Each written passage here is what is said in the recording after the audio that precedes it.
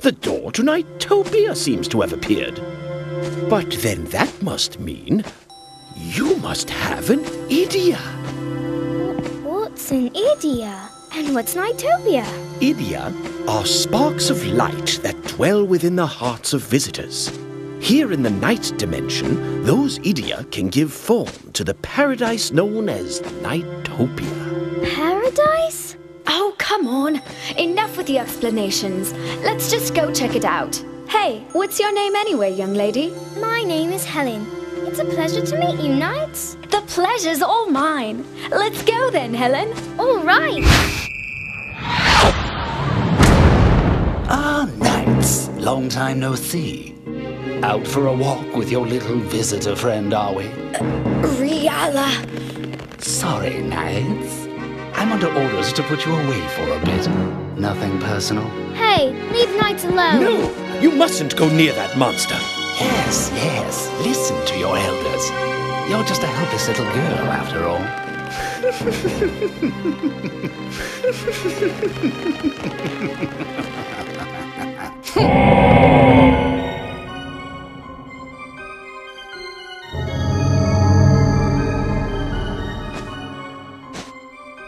Oh, I'm so sorry.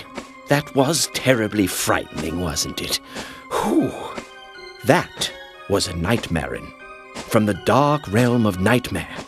Their aim is to take Idia from visitors in order to destroy Nightopia. When visitors come to this world, they ambush them and steal their Idia from them. In all likelihood, they must have taken your Idia as well. Oh, that crimson light! Could it be a red Idia? Ah, yes, I see. That Idia must be what called forth this door. You hold the Idia of courage. With that, you might just be able to rescue Knights. But that is your decision. I will wait for you beyond the door.